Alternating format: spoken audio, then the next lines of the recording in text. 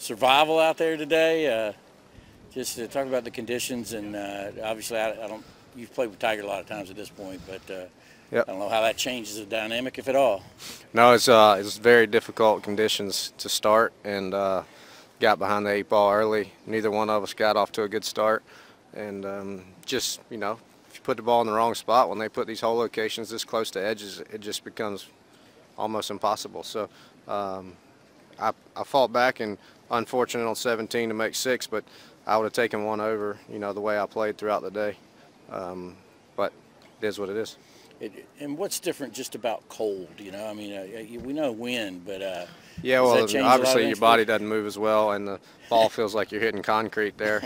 You just have no feel, and it's a place you need a lot of feel around the greens. So 50, 55 and blowing 20 is not a lot of fun. PGA Tour said you'd never played with Tiger in a PGA Tour event, but so what was it like playing with him in a major like this? Yeah, we may never have played in the actual round. It's great, man. That's the guy you want to be playing with on Saturday at Augusta. Obviously, neither one of us had a great day, but I'm just glad he's back out here with us. Hey, you're talking about the physical part of it. I mean, it hurts for you. It hurts for me walking down here. What about Tiger kind of dragging that leg around? You know more about that than me. Yeah, shoot, I don't know. I didn't ask him much about his leg. Yeah. We were trying to keep it pretty light out there. Yeah. I'm sure his leg is hurting. I mean, I'm hurting and I'm healthy, so I hope he can get back out here and play a couple more events with us here soon. What happened on the bunker out of 17 there? Well, I was up in the face, which ball never stays in the face of the bunker around here because they have it so compacted up there. So I thought it was a lot of sand, and I didn't hit ball first. I must have hit the bottom, the concrete, for that ball to come out that fast on that big of an upslope. Kevin, how impressive is what Scotty Scheffler's doing right now around here in these conditions the last couple of days?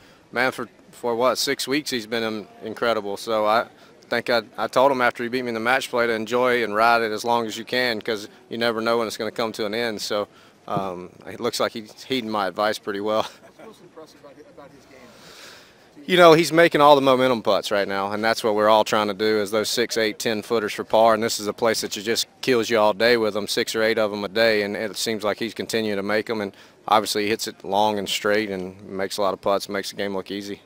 What do you think about anybody's chances to catch him? I saw that he's got a 5-shot lead. I mean, as long as he keeps his wits about him, I think he'll walk with it. What are you looking for tomorrow to get out of the last day? Well, hopefully we have some good weather. We're not showcasing our area off very good with this weather boy yet. Hopefully we got a Chamber of Commerce day and we can all make some birdies, and they'll be a little nicer with the hole locations tomorrow. It's going to be great on Tuesday. Yeah, I hear it. We'll be in Hilton Head loving life.